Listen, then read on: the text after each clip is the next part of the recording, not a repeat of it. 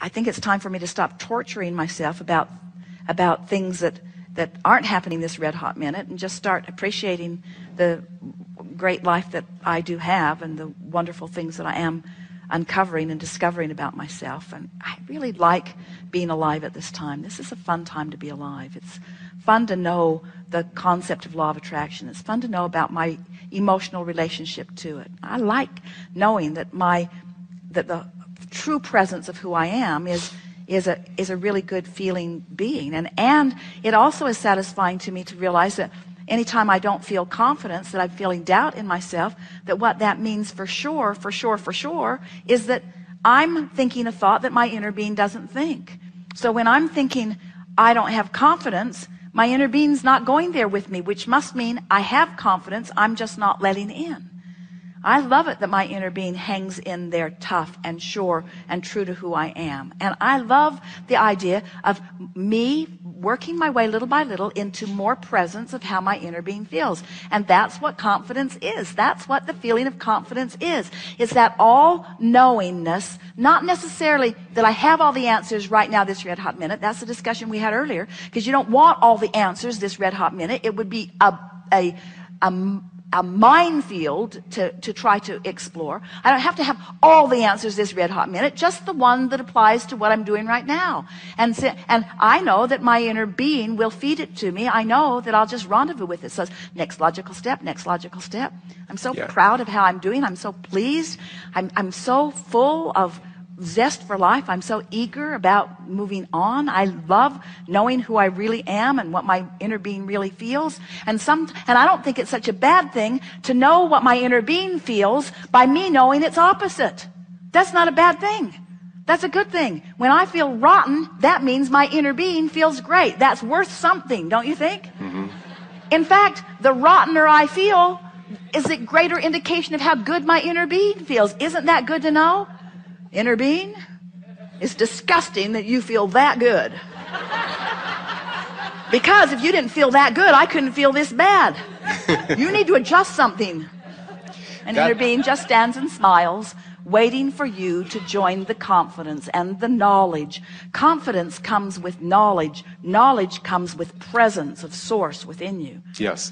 And the confidence, I think I may have chosen the wrong word, but that's all accurate and very good. No, you didn't. It's a perfect word. For me, it's self-criticism. It's like they're not allowing where I am now. Like, it feels like my desire is so strong that where I am now compared to where I want to be. Feels that my desire is too strong. Let's go back there.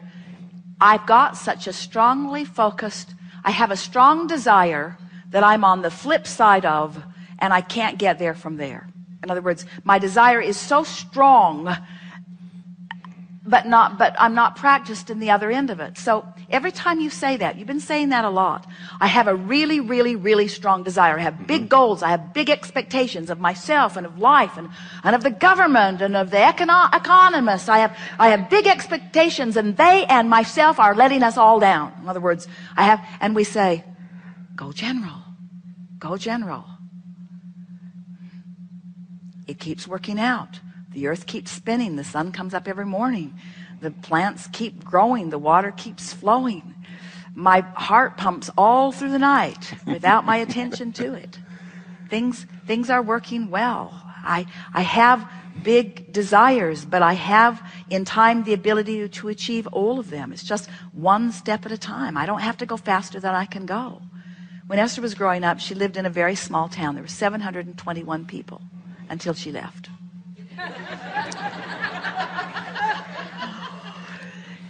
And she walked everywhere because it was small and the family car was not available to her.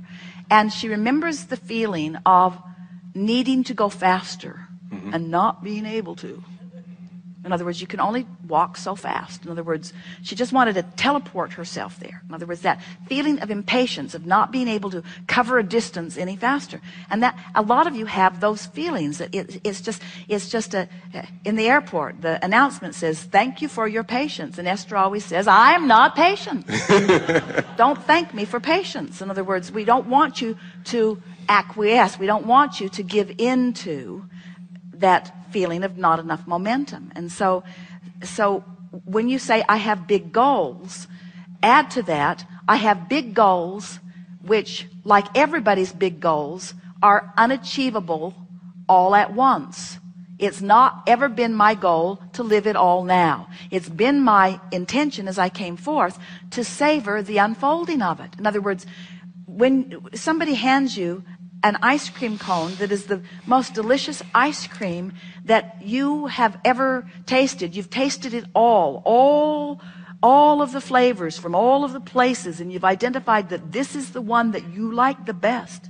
And it's this wonderful day, and it's piled high, and it's in your hand, and you don't say, I'm going to see how quickly I can eat this. I'm going to see how fast I can bring this ice cream experience to an end.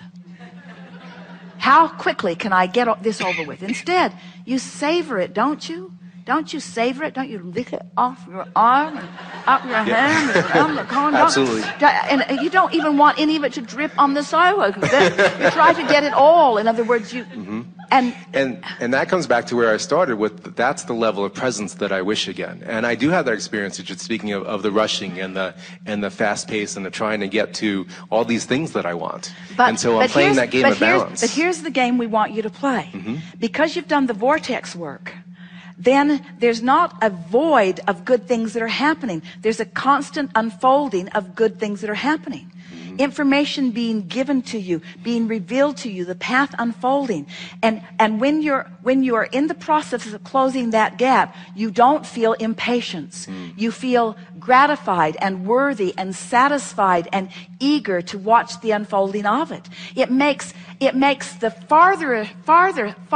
farness from where you want to be even more delicious, because the journey is satisfying every step of the way. It doesn't matter how far you are from where you want to be, as long as you're moving in the direction of it, there's satisfaction, you see. And most people keep thinking that the satisfaction only comes when you get there. That's flawed. That satisfaction lasts that long. And then you're off saying, is that all there is?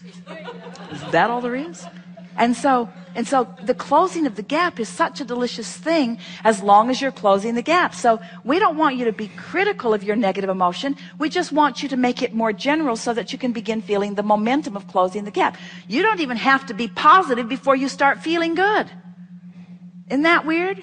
Because everything's relative. When you were specifically negative, being less specifically negative feels better, and being generally negative feels better still. And then, oh, can't you feel it beginning to build and build and build and build and build? And do you really want to miss any of that? Do you really want to miss any of that? Barbara and Esther were so playful in the airport in Atlanta that they began making friends with all kinds of people who followed them through. It was like they were making a movie together.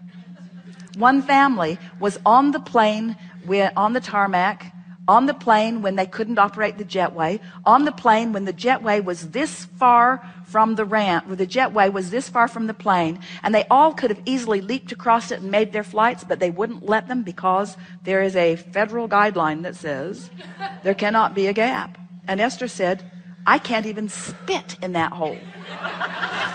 It's so narrow. In other words, really, no one could fall through that. Nothing could fall through that. But there is a rule. And so it's as it is unfolding and they are having fun with all of that, the flight attendant said to Barbara and Esther, on about 10 occasions, you're in timeout. Which was her way of saying, I'm really enjoying how much fun you're having in this situation. And then as they were leaving the area, Jerry wrote in his email that he sent to some, an awareness that just came to him recently, that if you will allow it, that all kinds of angelic people will rendezvous with you when you're ready to let it be. That as you share this planet with so many others, that if you will let yourself be in a place of receiving them, that every single one of them has the potential of exerting angelic influence into your experience, of uplifting you. Every single one of them, 100% of them has the ability if you're in the right place, you see. And so Barbara and Esther were standing there having this playful thought, and Esther thought about that and was speaking it to Barbara.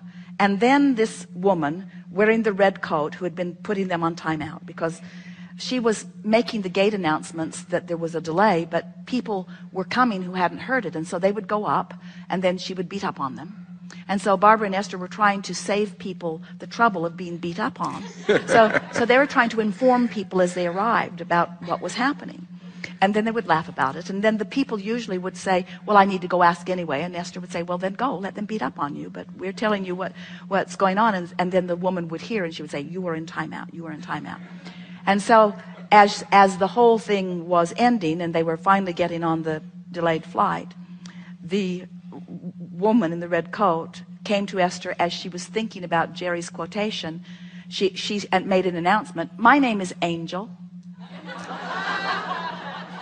My name is Angel. And Esther said, of course your name is Angel.